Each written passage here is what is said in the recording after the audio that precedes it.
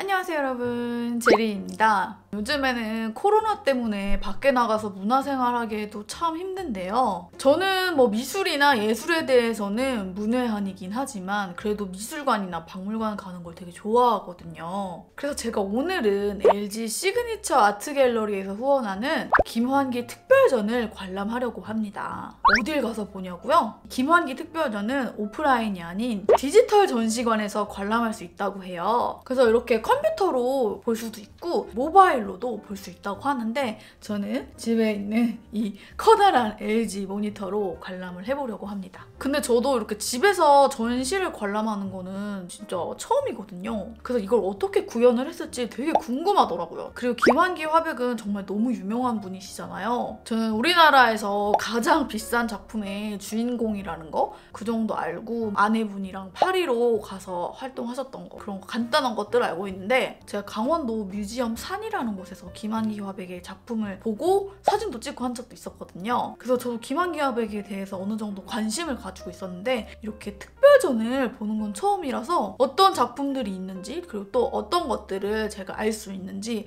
굉장히 기대가 됩니다. 따뜻한 차를 한 잔 마시면서 관람을 해보도록 하겠습니다. 모니터가 이게 엄청 큰 거거든요? 근데 이게 꽉 차게 이렇게 나오는 거 자체가 신기하네요, 일단. 자, 김환기 특별전 입장하기. 어디서 무엇이 되어 다시 만나랴. 1관 입장하기. 오! 와, 빨려 들어가는 것 같아. 와, 이렇게 들어왔어요. 음악까지. 대박.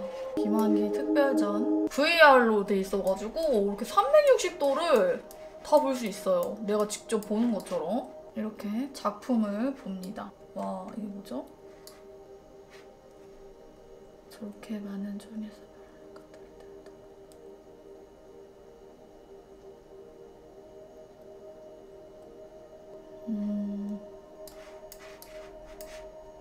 클릭하면 그림을 정확히 감상할 수 있고요. 마우스 휠로 확대도 할 수 있고.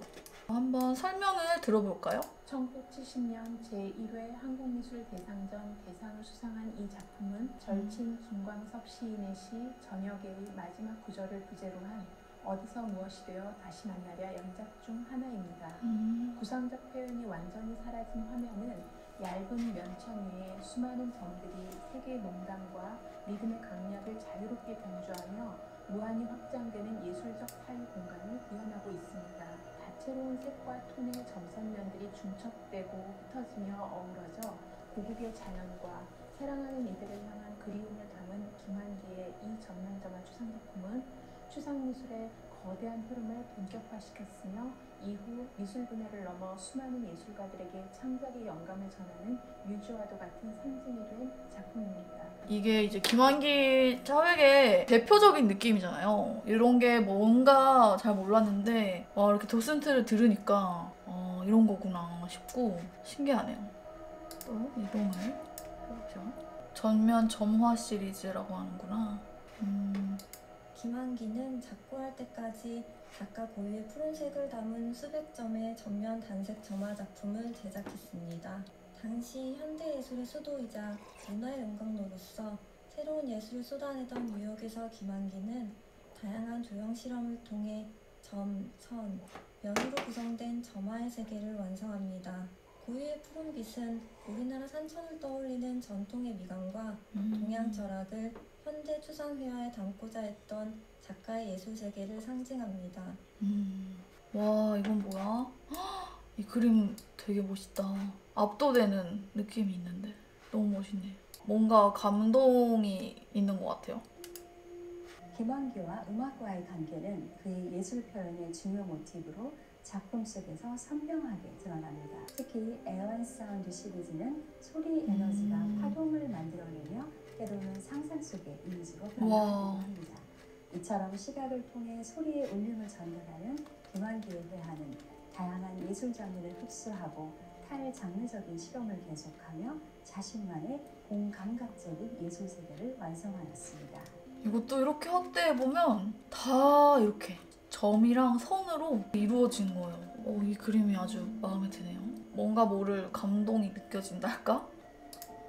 김환기는 완전 추상 작품인 전면 점화를 제작하며 자기적으로 계산된 구성이나 구도에 연연하지 않았습니다. 생동감 있고 맑은 색점의 표현을 위해 고운 코튼을 바탕면으로 그 위에 아도를 덧칠한 다음 묽게푼 유화 물감으로 농담을 조절하며 끊임없이 점과 선을 이어나갔습니다. 때론 한 작품에 수개월이 걸리기도 했지만 이러한 예술을 담은 집념과 구도적 정신성의 과정을 통해 최고의 정점에 도달할 수 있었습니다. 이 도슨트가 이렇게 영상 도슨트도 있고 오디오 도슨트도 있고 이렇게 수어 도슨트까지 준비가 되어 있어서 청각장애인 분들도 이 전시를 관람할 수가 있다고 합니다. 와, 이것도 와, 이거를 다 이렇게 그렸구나. 여긴 바뀐가 봐요. 와, 우와, 우와, 우와, 오, 진짜 전시관에 온 것 같아요. 이렇게. 푸른 빛은 김환기가 자신의 정신세계를 표현함에 있어 일관되게 사용한 예술 표현의 주요 요소입니다. 이 작품에서 울트라마린의 푸른색은 명상적인 분위기와 순수 추상이 가지고 있는 깊고 신비로운 분위기를 더해주고 있습니다.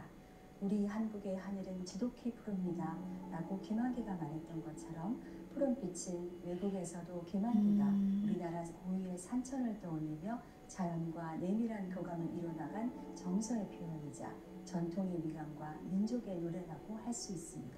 오, 뭔가 감동이 눈물이 나려고 하는데 해외에서도 우리나라를 그리워하는 그 향수를 가지고 우리나라의 하늘을 떠올리면서 이런 푸른색을 썼다는 거잖아요. 그런 생각을 하니까 굉장히 뭔가 감동이 있네요. 무슨 생각을 하고 어떤 걸 떠올리면서 이렇게 하나씩 다 점을 찍고 그림을 그려나갔을지.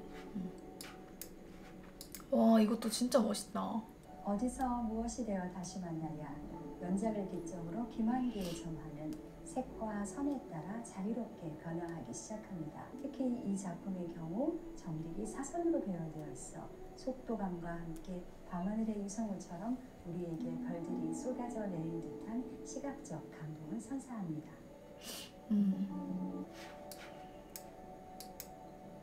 근데 이렇게 디지털로 보니까 되게 좋은 게 진짜 미술관에 가면 뭔가 한 작품 앞에 계속 그걸 보고 있기가 조금 그렇더라고요. 사람도 되게 많고 움직여야 되니까. 근데 혼자 이렇게 집에서 보니까 천천히 작품을 보고 도슨트도 천천히 듣고 할 수 있어서 좋은 것 같아요.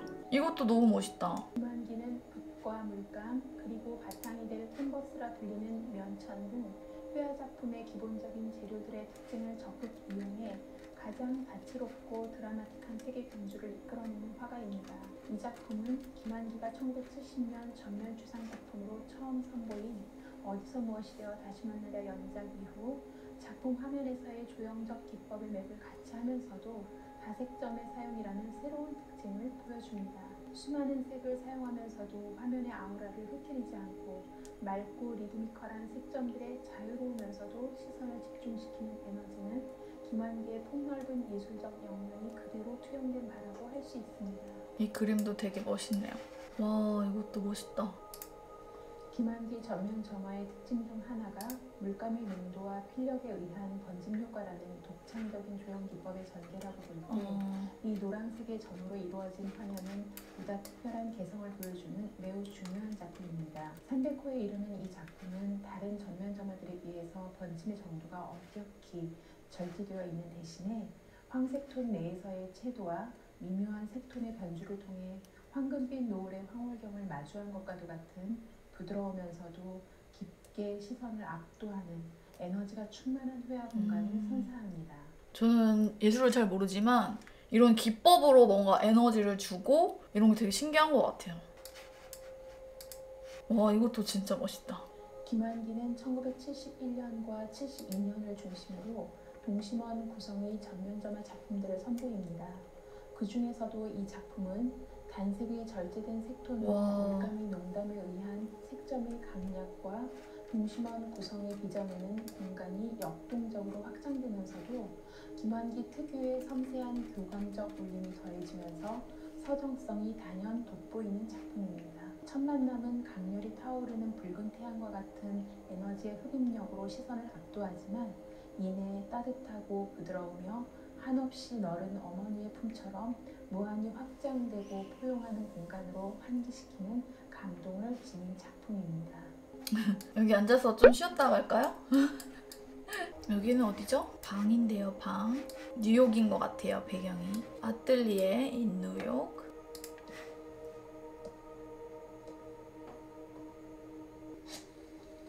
이게 뭐지? 여기서 촛불 소리가 나는데? 안녕하세요. 응? 야옹이가 어디 있는 거야? 뉴욕에 있던 김환기 화백의 아틀리에라고 합니다.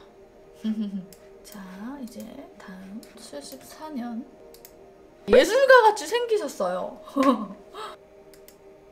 아내분 김환기 화백 이전에 시인 이상과 결혼을 하셨고 이상 시인이 돌아가시고 김환기 화백이랑 재혼을 하신 거예요. 이분도 되게 대단하신 분이더라고요.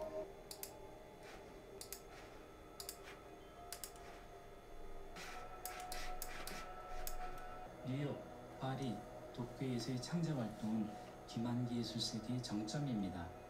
우리는 타임머신을 타고 시간을 거꾸로 오르며 작가의 삶 속으로 미끄러져 들어갑니다. 이제 파리에서 활동하셨던 홍대 미술대학 교수도 하셨었구나. 도쿄에서도 계셨나 보네요.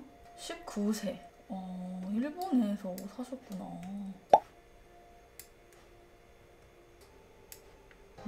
다큐멘터리도 있네요.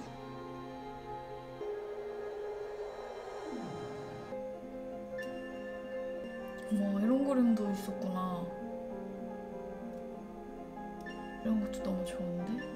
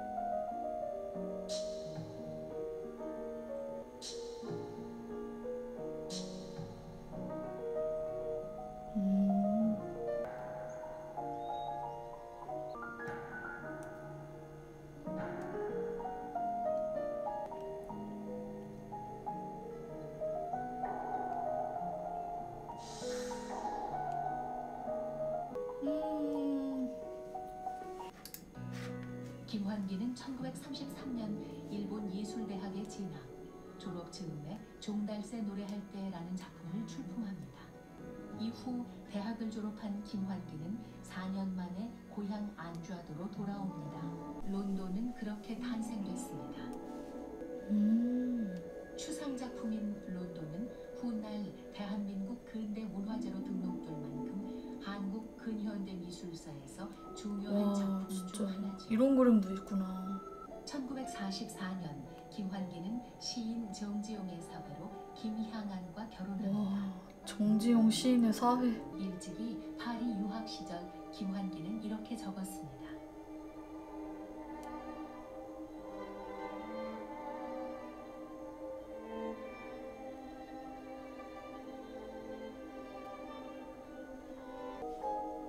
김환기는 명상하듯 점 하나하나를 찍어가며 어울림과 인연을 노래했습니다. 환기 아카이브. 이렇게 책도 있구나. 자, 이거는 와, 진짜 전시관처럼 기념품도 있네요. 와. 마지막 전시 공간입니다. 이 공간은 이 그림 하나 있어. 이게 유니버스 같은데요? 와. 이 작품은 김환기 작품 중 유일하게 두 폭으로 이루어진 하나의 작품입니다. 작품이 완성되었을 당시 양과 열하는 별칭으로 불리기도 했던 것처럼 김환기는 미술을 통해 동양의 양과 음으로써 인류의 양성이나 전체인 우주의 근원에 대해서도 이야기하려고 했습니다. 음양이라는 만물 생성 원리가 순환하는 우주 속에서 김환기는 창작으로서 사유하고 구조하며 자연과 합일되어 살아가려는 동양인의 정서를 함축적으로 드러나는 예술 철학을 바탕으로 한국적 추상미술이라는 새로운 문화를 탄생시켰습니다. 아니, 이 공간이 진짜 미술관처럼 엄청 이렇게 큰 공간에 딱 이 그림만 있는 이 압도되는 느낌이 와, 진짜 미술관처럼 잘 해놓으신 것 같아요. 그쵸, 여러분? 와, 관람 종료? LG 시그니처 아트갤러리는 온택트 트렌드에 맞춰 기획된 세상에 없던 아트 플랫폼인데요. 기획전시관에는 국내 작가들의 예술작품을 소개하는 특별 전시가 주기적으로 진행될 예정이라고 하네요. 그 첫 번째 전시로 이렇게 김환기 화백의 특별전이 열리고 있습니다. 생각보다 정말 좋았어요. 집에서 이렇게 귀한 작품들을 볼 수 있다는 것이 정말 감사하고 생각보다 더 실감나고 진짜 미술관에 와 있는 듯한 기분이 들더라고요. 개인적으로 관심을 가지고 있던 김환기 화백에 대해서 좀 더 많이 알 수 있는 시간이어서 굉장히 좋았고요. 여러분들도 한번 관심 있으시면 꼭 직접 보시면 좋을 것 같아요. 그림들도 너무 자세히 볼 수 있게 되어 있고 다큐멘터리도 볼 수 있어서 저는 개인적으로 정말 좋은 시간이었어요. 그림을 제가 실제로 봤다 했잖아요. 그때는 잘 몰랐어요. 이게 뭔지, 김환기 화백이 어떤 분인지 모르고 그냥 봤는데 이제는 알고서 볼 수 있으니까 한층 더 깊게 그림을 이해할 수 있게 돼서 정말 좋은 것 같습니다. 정말 추천해요. 네, 이게 LG 시그니처 아트갤러리에서 후원하는 전시였잖아요. 솔직히 LG 시그니처관의 시리즈들은 모두의 로망 아닐까요? LG 시그니처관도 구경을 한번 해보려고요. 와, 이건 또 뭔지 시그니처관 입장하기. 한번 고화질로 볼게요. 그다음에 자동 관람 모드. 우와, 뭐야 이거. 안녕하세요. 건축가 유현준입니다. 이곳은 LG 시그니처의 본질에 대한 탐구와 우와. 저의 공간에 대한 철학이 만나 완성된 LG 시그니처 아트갤러리입니다. 건축과 가전의 본질이 만나 예술이 되는 그 여정 속으로 여러분을 초대합니다. 이거 뭐야? 영화 같아. 우와, 대박. 냉장고존? 밤하늘의 별빛은 수백만 년 동안 그 빛의 순수함을 지켜왔습니다. 암흑 속에서 반짝이는 저 수많은 존재들을 바라보며 자연에 대한 경외를 느끼죠. 그 정신은 LG 시그니처 냉장고와 맞닿아 있습니다. 우와. LG 시그니처 냉장고의 샤이니 유니버스의 광채를 닮은 별빛은 어느 위치, 어느 시간에서도 빛나는 큐브로 변화합니다. 우주의 저 빛나는 광채와 시간의 파장을 움직임으로 표현하면서 말이죠. 다음은 세탁기 존입니다.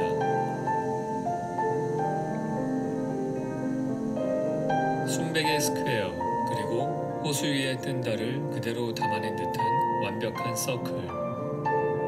이 미니멀한 LG 시그니처 세탁기의 존재는 무한한 가능성을 내재하고 있습니다.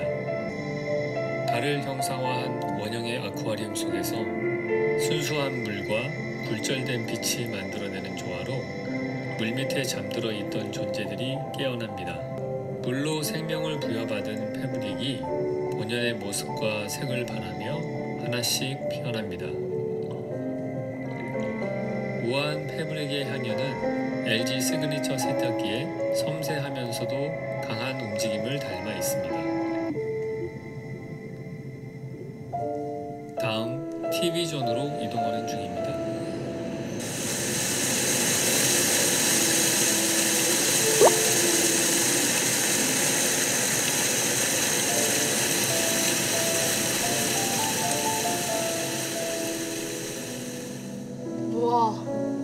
붉은 해는 스스로를 태워 찾아올 어둠을 위한 빛의 작품을 선사합니다.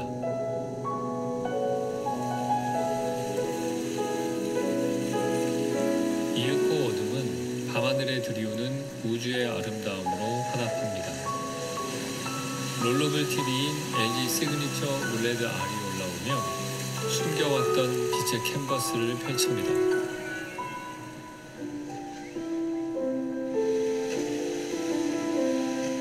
빛의 캔버스에 푸른 바다의 주인이 물감을 흩뿌려 작품을 완성합니다.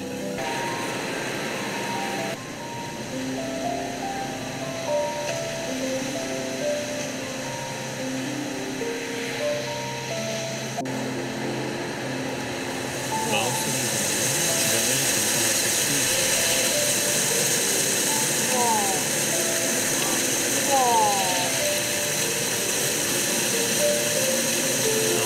에어컨 등으로 운영하는 중입니다. 우와.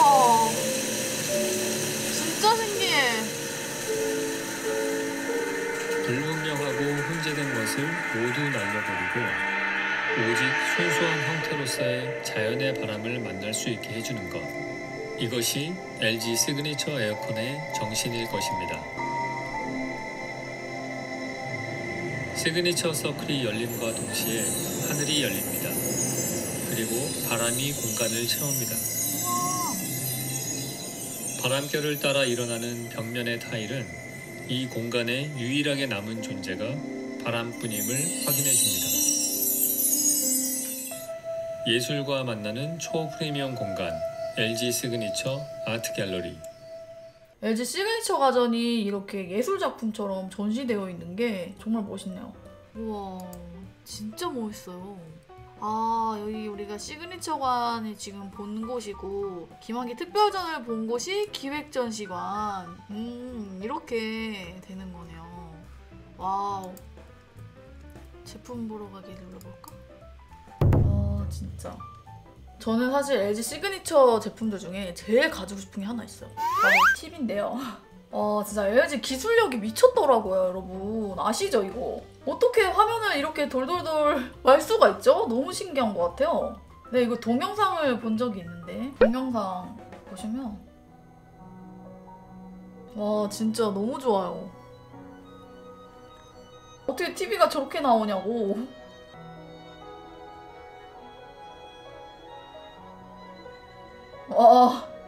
이 아저씨 집도 너무 부러워. 저 이 영상을 봤었거든요. 와, 뭐야 집이. 와, 미쳤다. 이렇게 음악 틀어놓고. 네, 여러분, 오늘 이렇게 LG 시그니처 아트갤러리에서 후원하는 김환기 특별전도 보고 LG 시그니처관 구경도 해봤는데요. 오늘 영상 재밌게 보였으면 좋아요, 구독하기 잊지 마시고요. 저는 또 다음 영상으로 돌아올게요. 안녕.